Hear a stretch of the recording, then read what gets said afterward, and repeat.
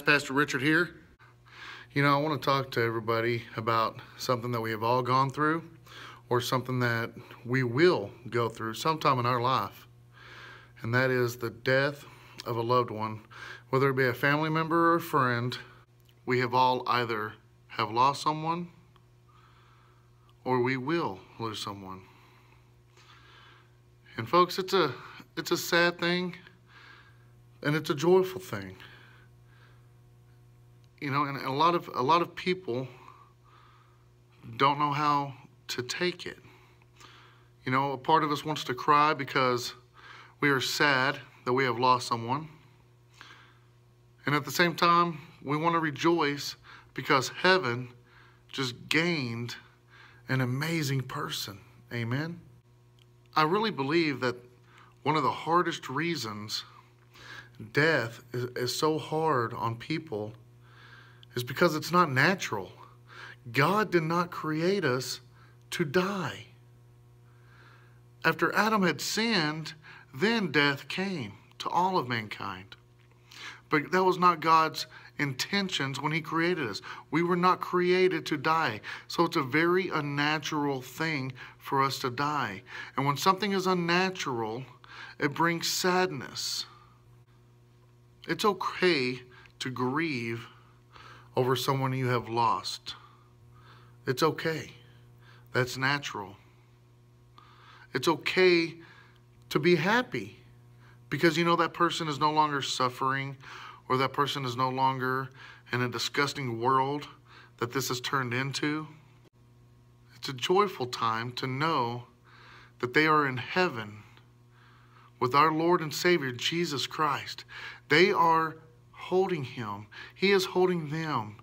They are looking at him face to face. And that should be a joyful thing for all of us to think about when we think about our loved ones who have passed on. If you have family members or friends that don't know the Lord Jesus Christ as their Lord and Savior, I urge you to be the voice of Christ to them. Lead them to the Savior. Lead them to the living water so that they can have salvation. So that way, when their time comes, we won't be grieving because we don't know where their soul has spent eternity. We'll be grieving just because we can't speak to someone on a regular basis, but yet we're also rejoicing because we know they are in heaven.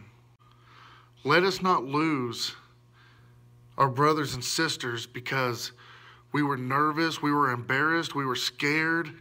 We just didn't have the right time to talk to someone about Jesus and his salvation.